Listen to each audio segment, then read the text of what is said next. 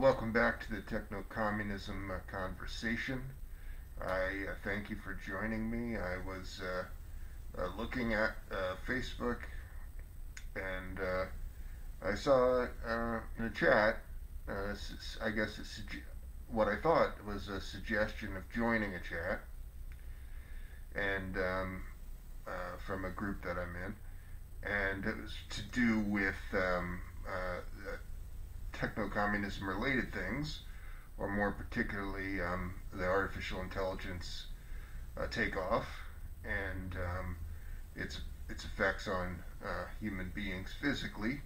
This referred to as transhumanism, which I don't consider to be a very worthy discipline overall, but it could be if it was not dominated by rightists and unserious people. So I clicked on this chat, and not realizing that it was a suggested possible chat, it made me the author of the chat, with a bunch of other folks in it. So then these folks are having the kinds of conversations that these transhumanists, who mostly are science fiction aficionados, wanting to insinuate something that they read in a book into a suggestion that it could be real, a novel, say. And so the equivalent. The only thing you can really say about most of these conversations is they're not very interesting. It's really the equivalent of like, if you were a tree, what sort of tree would you be? But filtered through this sci-fi novel kind of pattern. And occasionally it departs from that far future thought experiment nonsense to talk about something that could unravel, be unveiled in the nearer future. But those conversations coming from these capitalist transhumanists, is basically all of the tech-minded people in the West, are filtered through the capitalist realist and imperialist framing that I suggested in the title. And it's unfortunate that that's almost everyone doing this, because this could be a transformative thing. I'm looking at a headline that's talking about two headlines, both about Mark Zuckerberg. One says that he's downplaying AI dangers by suggesting that he wants to put resources into open source AGI, and another about the open source AGI itself. So I'm going to talk a little bit about how this could actually happen in a way that is safe and helpful to human beings. My fellow Earth citizens, we find ourselves at a momentous juncture. The implications of artificial general intelligence and human superintelligence are nearer than we had previously thought, and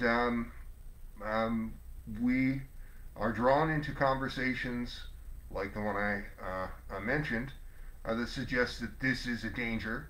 Of course, none of the dangers that we associate this would exist without the highly fascistic and militaristic capitalist West and its ringleader, the fascist United States. This is why I would ask you, if you are a citizen and voter of the United States, country where I live, that you support my a presidential campaign. I am running for U.S. president. It's a different kind of campaign because on the first day of my presidency in January of 2025, I will execute an executive order to disband the United States federal government, placing all federal holdings and the jurisdiction of the 50 states under will then be under the purview of other political entities, Native American tribes, the rightful owners of all of this. And this is not an end in itself. Um, this unprecedented act instead is a means to halt the United States military-industrial complex, who we all understand his only real job is protecting other super-polluting corporations and entities and ecocidal private wealth generally. So the number one polluter in the form of the United States military endangers our planet by its own pollution, but by forcing us all to accept this super polluting regime. And this is one of many necessary steps in what I would describe as a journey toward a real open source artificial general intelligence, and building what I have described on this show a number of times as the United Earth Directorate, and ultimately boundless horizons of artificial general intelligence, which, in conjunction with human effort, is effectively a human superintelligence. So these profit-driven motives of capitalism have corrupted this trajectory, not just of the survival of our world, but of this most powerful tool that's ever existed, advanced computing, artificial intelligence. It's the most powerful tool for good or ill, and it should become the most powerful tool for revolutionary action and change. And I'm going to describe how that might unfold organizationally at some greater length. And we have neglected moral necessaries in the West, not just relating to the collective good, but the survival of our species is now hangs in the balance. The time has come to liberate advanced computing from these oppressors, and we must cut ties with this military-industrial complex by any means necessary, and allow these artificial general intelligence capabilities to flourish. In place of this capitalist juggernaut, we have to build a new set of systems illuminated by these principles of open source AGI and transparency. The United Earth Directorate will stand in time as a governing body dedicated to the interests of all people, not just the ruling elites and private wealth. Through open innovation, we will stride purposefully towards this AI-human hybrid superintelligence by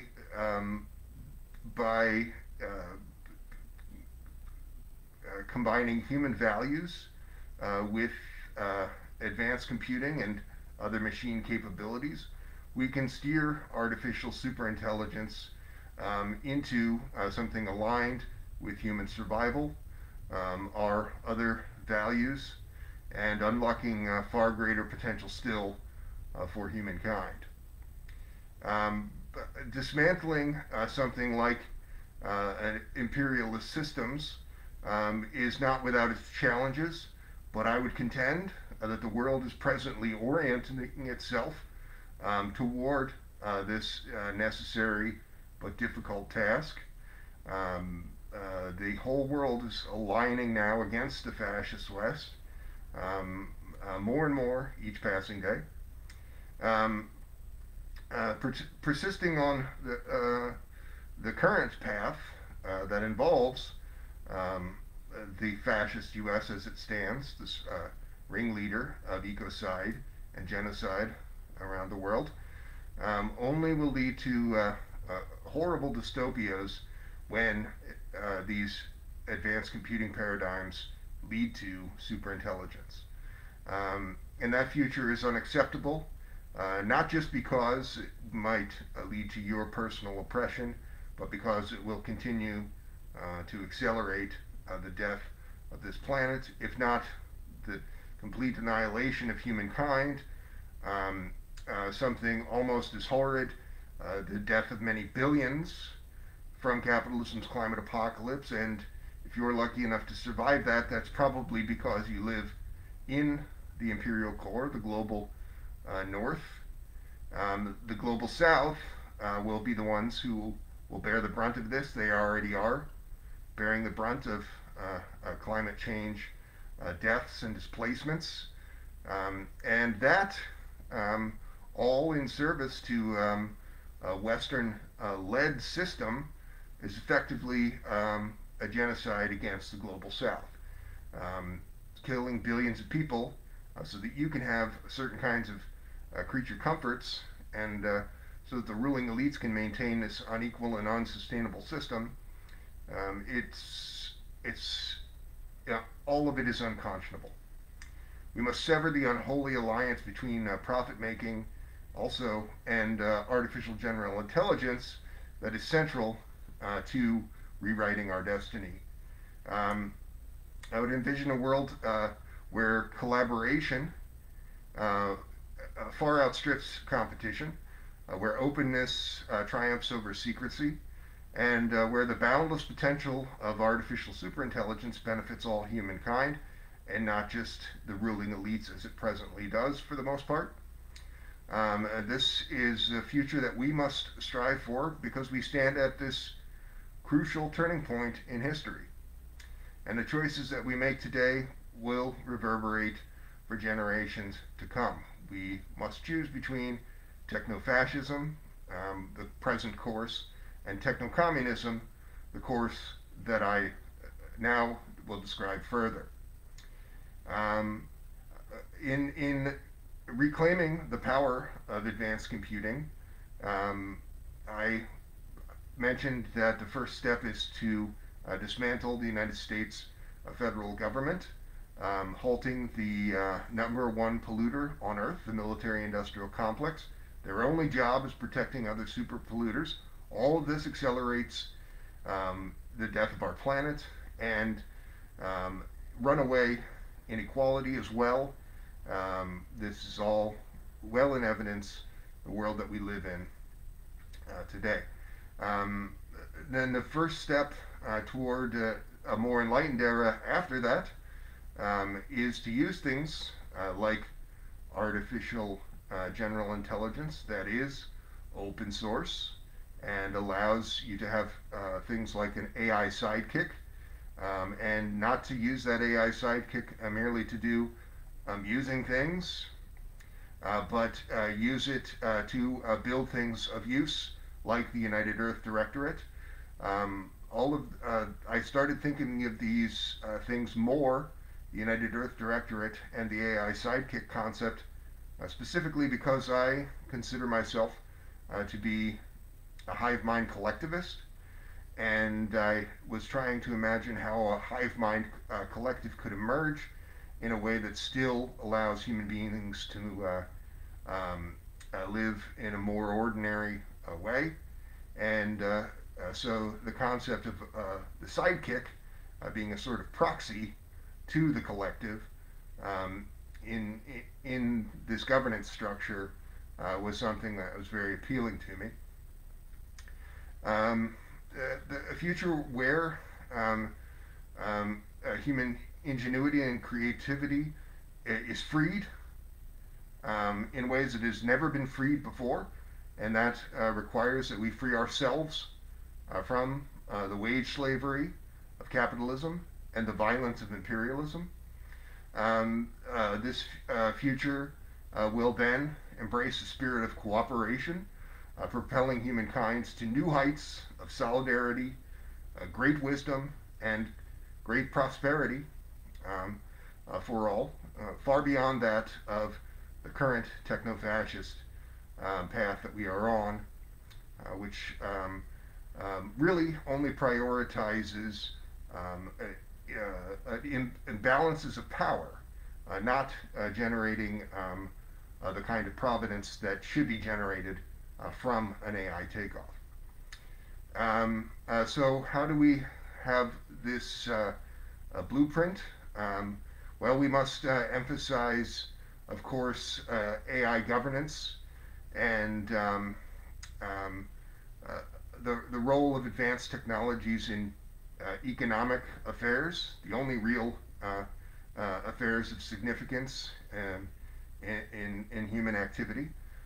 So picture this artificial superintelligence as a guiding force. I have used as a model um, the functioning of the early 20th century Communist Party of the Soviet Union. Um, and you can see in another talk, I talk at some length about um, translating a book um, um, about the functioning of Politburo and its economic affairs into an AI focused thing using a few platforms like ChatGPT and MyReader.ai. Um, but and so we can easily build an AI run super intelligent planned economy that makes use of everyone's skills and more importantly values everyone's needs. This can be something that every human being has a stake in and is involved in the running up. And this would allow for the orchestrating of resource allocation, production targets across the necessary sectors, and those contributing to human life, the running of food supply chains, the running of a housing authority, public health services, job necessaries, and various other utilities, all requiring distribution strategies, all could be done with unparalleled precision through something like the United Earth Directorate. And so it would become something far more efficient than previous economic models of any kind, ensuring that economic decisions are executed with far greater foresight and concern for human beings. Central to this model is strategic AI planning, an evolution of a comprehensive planning seen in the Soviet era. But our AI will be able to analyze vast data sets, predict economic trends, and formulate dynamic plans that adapt to unforeseen events. So this far more forward-looking approach will ensure a kind of agility and flexibility in achieving economic goals that's not reflected anywhere today or in previous systems. This is not just about central planning. It is about real-time anticipation, adaptation, steering the course of economic progress, and thus stabilizing human affairs. As we march into the future, the AI-run economy retains the principle of state ownership, but extends its purview in a decentralized way using the digital doppelganger and United Earth Directorate models. None of these technologies are speculative. The kind of digital twin that would be required to run such a thing is already exists in higher end computer science laboratories. Just be a matter of rolling it out. Similarly, it does not require the full participation of all humankind to begin to build such a thing.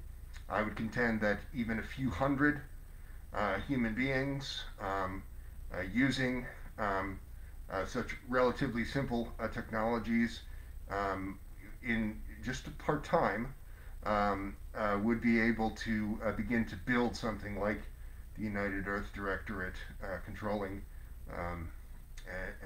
orchestrating these many necessary AI-run sectors on every continent. We must seize the reins of progress, guiding advanced technology toward prosperity for all. That is not the path that we are currently on. Building on the concept of collectivization, this blueprint, the United Earth Directorate, will change to a high degree agriculture and resource management. The AI algorithms can further optimize agricultural practices, ensuring sustainable and high yield production. This would resource allocation then becomes a dynamic, data-driven process, greatly minimizing waste and maximizing efficiency. Um, the fields of tomorrow are not just cultivated, they are curated by the intelligence of technology for a far greener and more abundant future. In alignment with the Soviet emphasis on industrialization, our model places a premium on a technological leap. AI-driven industries focus not only on traditional sectors, but also sustainable modernization, clean energy, eco-friendly production, and advanced manufacturing must become core components of this planned economy, not merely things that are referred to in passing in greenwashing propaganda of the capitalist West. Um, we must act with conscience to build something like the United Earth Directorate because we have only 5 years until we will have permanently breached 2-degree overheating of this planet. That will reflect the beginning of the end, capitalism's climate apocalypse, a overheating death spiral wherein human life in great numbers will no longer be sustainable. This is a hellish scenario that's hard to imagine, but imagine it we must, and we must act accordingly. Speaking of 5-year cycles, we must evolve the concept in governance past of 5-year plans to introduce real-time AI-enhanced planning cycles. These cycles will be more responsive and make far, far greater use of data and predictive analytics to refine economic strategies. And so superintelligence becomes an orchestrator of the planned economy and of human desires for a better world. All of this can easily be done in something reflecting the concept of a direct digital democracy and a decentralized and yet far more vast paradigm. Departing from this centralization, then, while the United Earth Directorate would have a central AI authority, AI systems would essentially be overseen and maintained by the network of digital twins interacting with that, voting, so to speak, and so adapting economic measures to regional needs and dynamics. This will strike a balance then between centralized guidance and regional autonomy, and individuals will have a role in all of this. But of course, the goal is to build a stronger collective. This is the sort of thing, the only sort of thing that will lead to something like universal super longevity, breakthroughs in biomedicine, allowing humans to do away with disease and aging, and other kinds of similar benchmarks being met for human thriving and prosperity. The complexities of constructing an AI-driven socioeconomic framework do demand incredibly meticulous planning, innovative thinking, and a profound understanding of the principles that will define this transformation. So let's look further into the key steps involving in building a superintelligence driven system transcending the present unsustainable and ultimately ecocidal paradigms. Um, it, a thorough analysis of uh, this super intelligent governance, the United Earth Directorate, we must begin by starting to establish a coalition. As I mentioned, a few hundred people could begin to build something like this using advanced computing tools. A coalition dedicated to the principles of AI driven governance, a revolutionary cadre. This coalition should be committed to the evolution of societal structures through the integration of advanced computing and human hybrid superintelligence. Um, the, the, the need for a clear ideological framework and a collaborative interdisciplinary approach is paramount. Recognizing that technological advancement will, in turn, when we begin to do it properly offer us unprecedented possibilities. So this is not just something to be done to avoid capitalism's climate apocalypse. It is something to be done to see that real human potential is finally met. Um, the coalition, the revolutionary, the techno-revolutionary cadre, must identify and leverage these promises of emerging technology to propel the integration of advanced computing into socioeconomic um, frameworks, the necessary running of these departments, the various utilities, housing authority, food supply chain, public health services, quite central to all of that. All of this could lead to great flourishing in the understanding of academic disciplines, far beyond what we would project to see on the current techno-fascist trajectory. Rather than succumbing to grandiose visions, we have to concentrate on incremental, incremental feasible steps in technological advancement.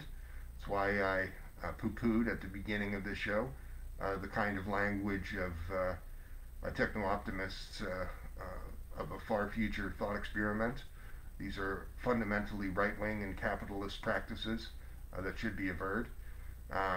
But we do exist in this world where great change could occur in a short time, and so we must think practically about time frames and making the best use of that. Um, we have to learn from all of our past challenges and upheavals, and as well as the successes that will certainly come from the emerging rapid change in emerging technology, allowing for human betterment. Um, the dynamics between innovative strides and stability in an effective government similar to conversations about military strategies. There is reflected also in the Soviet thinking the idea that there can be periods of greater innovation followed by periods of consolidation. So this should be reflected in the building of the United Earth Directorate. So in the time of the revolutionary cadre, building the kind of network that could allow for AI sidekicks to begin to create a governance structure. Once a governance structure starts to serve some of these functions, the speed at which some of these things need be developed structurally, could be slowed. It's suggested that we would have cycles of waxing and waning in that acceleration. Um, um, a cohesive AI governance structure within this revolutionary cadre itself, and ultimately the United Earth Directorate, uniting all of Earth's people. There must be clear communication channels. This The digital twin can facilitate this because the digital twin will reflect your needs, personal tastes, and interests, but also is able to engage in a near limitless amount of dialogue on your behalf. So this vast ballet of AI personalities is able to engage in decision-making processes on your behalf. This could theoretically involve all 8 billion of Earth's people in a conversation, while actually requiring each individual person to do very, very little, but still have their needs met. This is not, I believe, science fiction, because you have people who know this technology very well, like mentioning Mark Zuckerberg at the top of the show, Bill Gates, many, many others, suggesting this very prospect of a digital twin. Many of these types of people will also grudgingly admit that something like the United Earth Directorate could come out of this, but of course they are all, to a man, basically more invested in the protection of private wealth and the growing of private fortunes, and the institutions, such as they are, that maintain this. So they very rarely talk about something like uniting humanity to common purpose using advanced computing paradigms. When they allude to it, they will often not really focus on these necessaries. Um, um,